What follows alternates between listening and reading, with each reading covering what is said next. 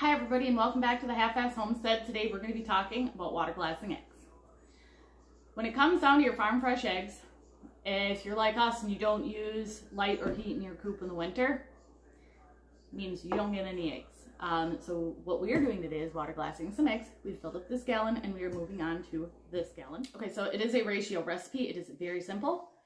For every 1 gallon, you need 64 ounces of distilled drinking or spring water. I do not recommend using tap water if your water is hard or if you have city water, definitely not city water. And 2 ounces of pickling lime, which can be found at any hardware store that offers canning supplies, darn near. We prefer pickling lime. There are other varieties of lime that you can use. I'm not going to share anything about it because I'm not well versed. When you mix your solution, it is cloudy, it is messy, the powder gets everywhere and isn't hard to clean up, but it's kind of a nuisance. As your solution sits, the lime does fall out. Essentially what water glassing solution is a mixture of lime and water used to keep oxygen off of your eggs, to preserve them for up to a year. I've heard people say more, I've heard people say less. I don't foresee us using them for an entire year. We're just doing enough to get us through the winter. When you are choosing your eggs for water glassing, they need to be fresh, under 24 hours, and clean. And I can't stress enough about the clean factor. What you want is a good bloom on your egg. If it's gotten wet outside of the bloom, like our nesting boxes leak a little bit when it rains, we don't use them. So you want the bloom intact.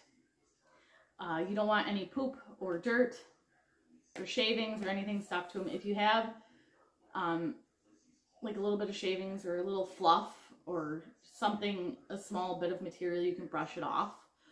If it's just kind of resting on the outside of the egg, it's fine to brush off like a feather or something like that. But you do need clean, fresh eggs. The bloom is what does also help protect against oxygen getting into your egg. And you would take this very seriously if you've ever had a rotten egg explode in your hand.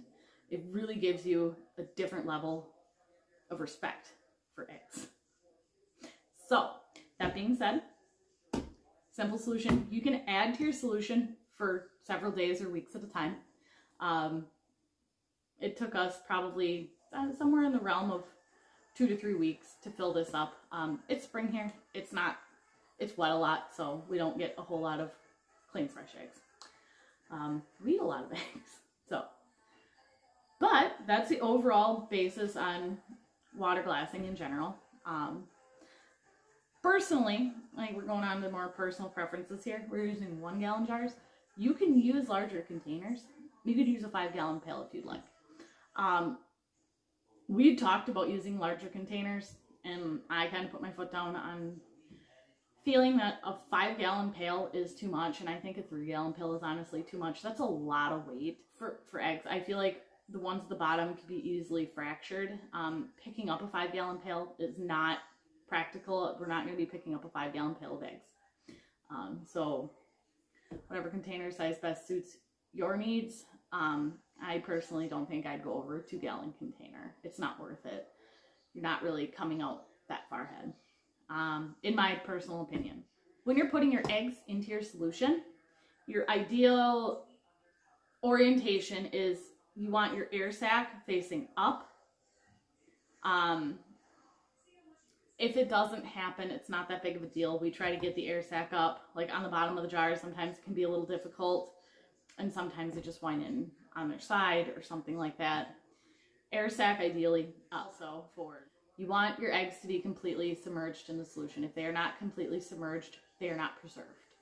So if you have one that's just sticking out of the water a little bit, just put it in the next jar or don't put it in a jar at all. So you want them completely submerged.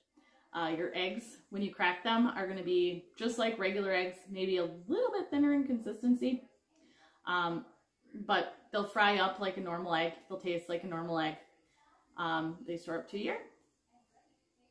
And I mean, I think it's a fantastic way, and it's very simple preserve food and kind of ensure that you have food for tomorrow. So I think that concludes our video today.